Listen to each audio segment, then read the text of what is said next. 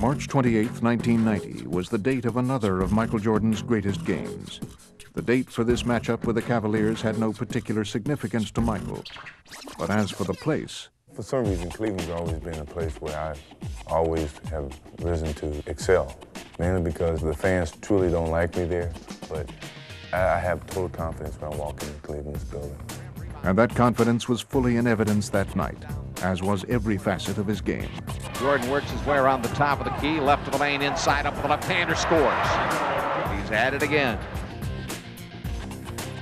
Michael Jordan feels it, and it's going to be awfully tough to slow him down right now. Boom. As the game progressed, it was becoming clear to everyone in attendance that a special performance, special even for Michael Jordan, was unfolding. Jordan is averaging 44 a game against Cleveland this year, had 54 in the opener, and a good chance to go beyond that. Go to the rebound brought down by Jordan. Jordan ahead of the pack. This will be good.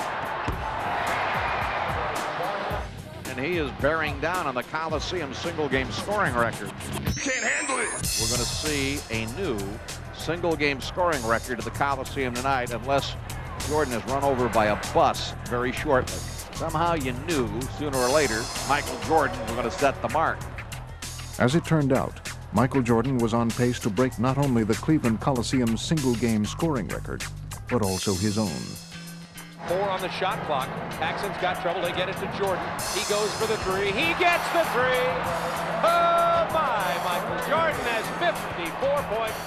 That's what he totaled in the Bulls' first game with the Cavs that season. But he soon left that milestone far behind. Jordan around a Cartwright pick on the right wing, his jumper beauty. 60 points for Michael Jordan. He can make it look easy, but when you sit and think about it, he made so many difficult shots. Jordan from 13. Jordan has 63, matching his career high. Jordan sealed the win and reached a new career high. Turn out the lights. That's 69 for Jordan. Cleveland is absolutely shell-shocked right now. They can't believe that Michael Jordan can continue to do this to him. You know, it's one of those once-in-a-lifetime games. When you think of 69, it's an awful lot of points.